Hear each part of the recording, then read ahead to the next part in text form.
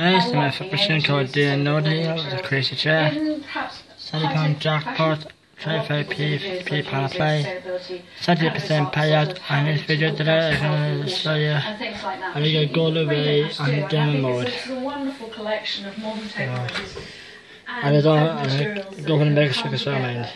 to perform beautifully together. It sounds like a bright new building future. But the trouble is, very few builders have any experience of putting these technologies together. Any builder I know who works with line wouldn't think of using it outdoors. Is that one? So when you expect to get all of the line creek laid here? Well, the schedule that Gary's drawn up for us gives this process a week. The thing about this stuff is that because you've got line, you can't let the cost in. That's part of it. Really got to protect it, Yeah.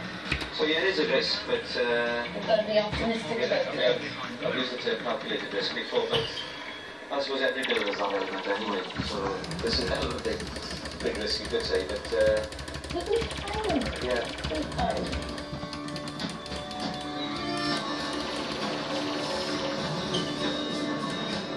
One thing is immediately clear. The line creek won't be laid in a week. In fact, after 3 weeks, the builders are still only halfway through. The extra labour is adding to the cost, and the slow progress means they're now up against the winter weather. All wet building materials need to be protected from the frost. Otherwise they freeze, expand, they crack, and they just powder away. Cement and concrete need about 2 days to thoroughly harden, but this stuff, this line creek, this needs 3 weeks. How do you protect that from the frost? Right, nice one for And the then a speaker. Welsh winter. 5 weeks into laying the slab, that Welsh winter I'm catches just up. having it. The temperature Oh, drops thank to God. -6 during one of the worst periods of weather Oh, Wales has pee. seen in years. And it's just too much for the slab to take. It's degraded a little bit because of a sustained cold snap, and a few days ago it turned to porridge. It really did look like porridge. And when we first approached Catherine with the idea, she suggested materials like this, and I thought, oh, no, this is... You can't do it on real mode, mind. Wattle and dog for us.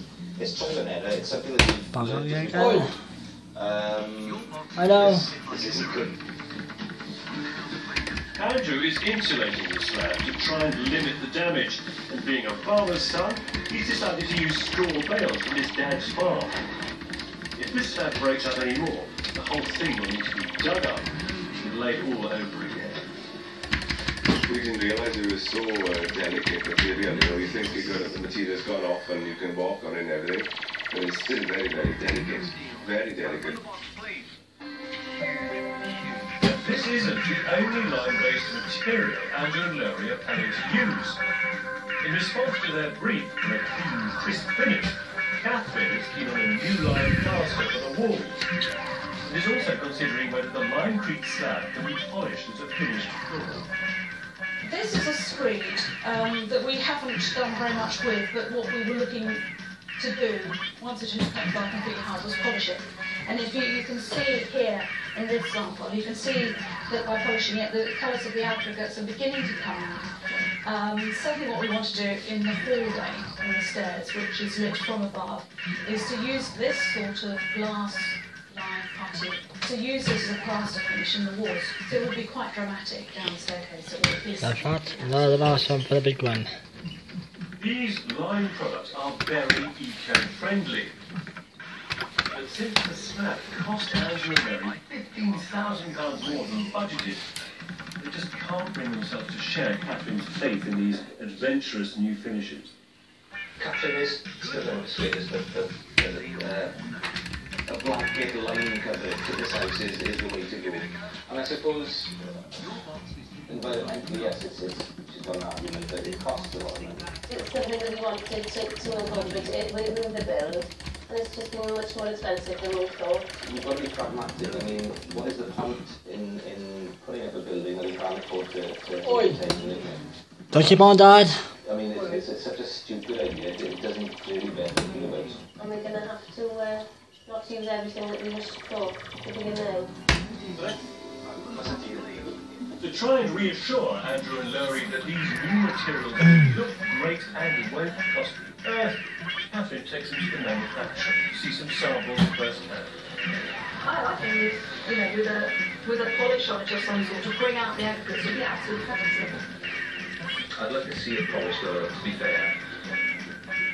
It hasn't got the wow factor though, is it? I mean, we've been talking about black flooring at the moment and white flooring, and this is just not the wow factor we were looking for, really. It would be an internal plaster finish. Yeah. And this is one with fairly fine blue gloss. It's not what I expected it to be, actually. I did expect it to glisten a bit more. I like to see what I'm buying, and I can see what I'm buying today, but it's not the finished product, and it hasn't been tried and tested. But we still have unanswered questions, and I'm not prepared to gamble.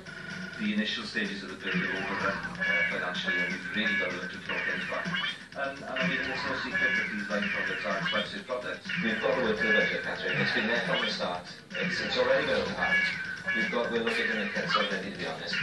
I think it's like to not go with some of these more specialist things that will give that building that extra special, je ne sais quoi. It would be a shame. I can see that it could have been just that extra special bit special. And unfortunately sometimes your clients just might not be able to see quite what you see.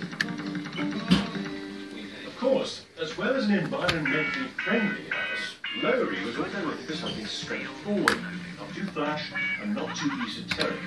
Certainly not expensive. So who told the instinct? That's 40. The architect, kind of vary into all of these materials and experimenting. Andrew's into the technology. What do you want? Do you want a nice family home? I want responsible, environmentally responsible, light and airy family home, affordable family home. That's what I want. And the architect, it seems to me you've got slightly different. I think the architect is a bit evangelical. Alan's very fast. I know, don't you keep on taking longer. Not many more That's 40 again. I don't know how long they're going to take to set, and how long they're going to take to lay. The last one, pound. Because, on the one hand, jumped into both feet, you can feel really committed to using these devices. On the other hand, you're also in the hands of your architect who's saying, trust me, this is going to work. And sometimes that's not enough. Do you feel that, being sold... That's it. But you're also being, as it were, sold a dream. So you're going to wake up in the morning and feel all. Andrew and Laurie are starting to wonder if they can really afford to sponsor an experimental green building, one that takes an age to construct, when one big objective of this build was to come in on budget. At the end of April, 3 months... No, we managed on demo mode. Andrew's able to see for the first time that it's actually set. I need to check the data actually about pulling that sheet back to the first And that's it. So that's about it, guys. More videos coming soon, so goodbye.